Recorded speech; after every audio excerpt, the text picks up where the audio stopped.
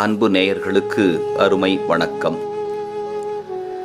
புத்தரின் வாழ்விலிருந்து எத்தனையோ சம்பவங்கள், ஆனால் அத்தனையும் படிப்பினைகள். அதில் ஒன்றை பார்க்கலாம். புத்தர் ஏன் சிரித்தார் என்பதற்கான ஒரு நிகழ்வு. புத்தர் ஒரு முறை கிராமங்கள் வழியாக சென்று கொண்டிருந்தார். ஒரு கிராமத்தில் அவருக்கு ஏகப்பட்ட மரியாதை. ஆனால் அதற்கு நேர்மாறாக அடுத்த கிராமத்தில் ஏகப்பட்ட திட்டு, வசைமொழிகள், அவமானப்படுத்துதல்கள், கல்லெறிதல் என அத்தனையும் நடந்தது.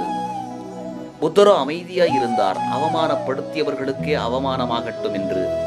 அவமானம் ஆனதும் கூட, இவ்வளவு திட்டுகின்றோமே, சூடு சுரணை கிடையாதா என்று கடைசியில் கேட்டே விட்டார்கள்.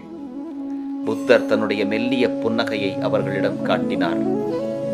இதற்கு முன்னால் நான் போன ஒரு கிராமத்திலே ஏகப்பட்ட பரிசு பொருட்கள் எனக்கு கொடுத்தார்கள்.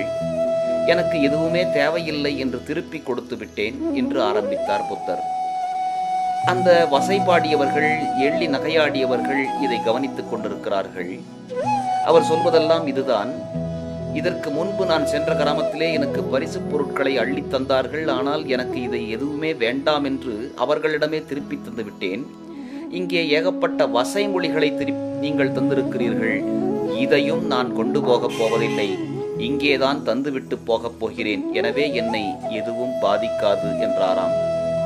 ஒன்றை மனதில் வைத்துக் கொள்ளுங்கள். புத்தர் நமக்கு அழகாக ஒரு பாடத்தை சொல்லியிருக்கிறார்.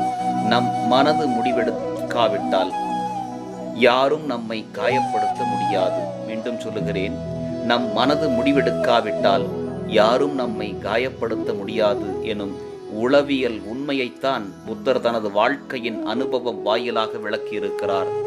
எத்தனையோ உளவியலாளர்களெல்லாம் ஆய்வு செய்து எத்தனையோ கருத்துக்களை சமர்ப்பிக்கிறார்கள் இந்த உலகத்திலே. புத்தரை போன்று சொன்னவர்கள் இல்லை. அவர் அழகாக சொல்லியிருக்கிறார், கவனியுங்கள். உங்களுடைய மனது முடிவெடுத்து விட்டால் வெளியிலிருந்து உங்களை யாரும் காயப்படுத்தி விட முடியாது, எந்த வசை சொற்களாலும்.